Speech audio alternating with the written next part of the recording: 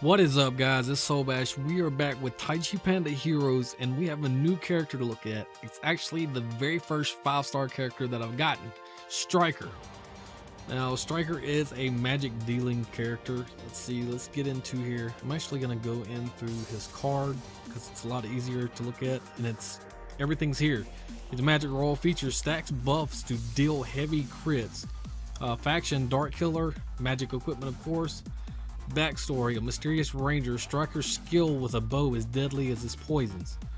So this guy does damage over time with poisons that stack on things, and he can also do some other things that are pretty cool. Let's take a look at his skills. The first one is Pestilent Arrow. Deals damage to enemies and debuffs them with a stack of plague. Lasts for 8 seconds. Each hit will add 1 stack. There's a max of 10 stacks. So that deals damage and then debuffs them. And it lasts 8 seconds, stacks 10 times. That's pretty nice. It's a powerful skill as well. The second one is Demon's Departure. Increases movement speed and randomly debuffs a target with the plague, which will explode and turn all nearby enemies into zombies. Lasts 1.5 seconds for heroes and 6 seconds for monsters. That is pretty cool. It does increase the movement speed, and if there's somebody around, it transforms them into a zombie for 1.5 seconds, and if it's a monster for 6 seconds. That's a pretty good crowd control spell, and one of them oops let's get out of here kind of things. The third one, Arrow Barge, deals damage to targets. Enemies debuffed with plague will take extra damage. The more plague they have, the more damage they will take.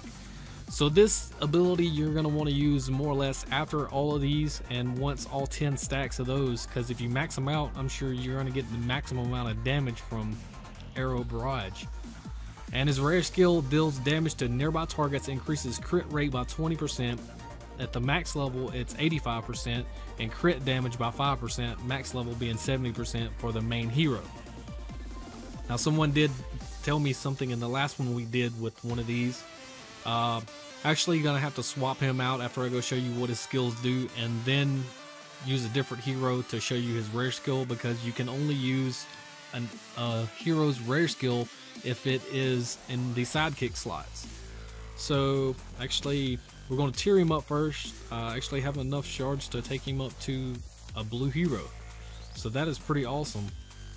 A lot of cool stats.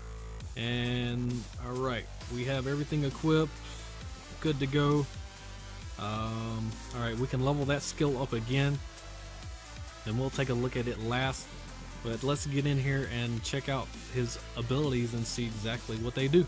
Alright, we are on path 2 of Satan Thor's Falls, and let's see if we can't find some stuff to use these skills on and test them out. The first one is the one that does damage and then adds the plague, and you can tell it does quite a bit of damage, and it did hit multiple targets, so that's pretty cool.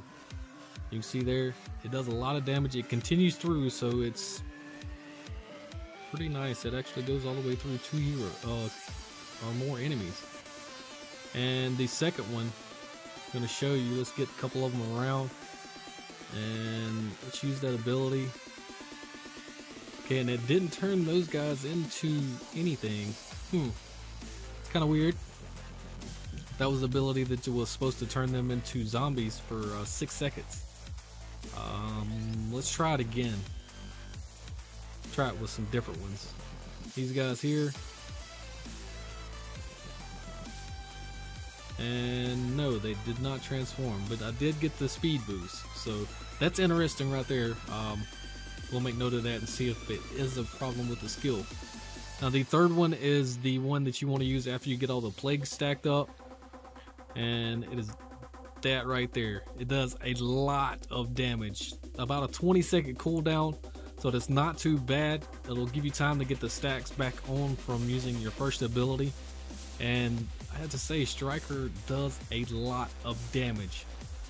This is probably the most damaging character that I have currently now, and it's going to be really interesting. I want to get him into some PvP and play with it a little bit. Now we're going to go switch out, and we'll play with the rare skill and see exactly what kind of damage it does. Alright, we're back. We swapped out to the Panda, and I have him in the first sidekick slot. We'll switch over to the skills, and let's gather some things up.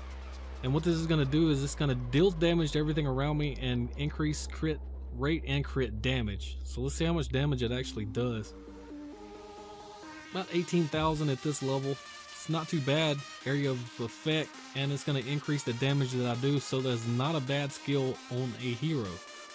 Let's test it out again. It's about in what, 75-second cooldown, so that's not too terribly bad. You can use it actually a couple times throughout some of these levels that are in the game, because some of them take quite a while to actually get through.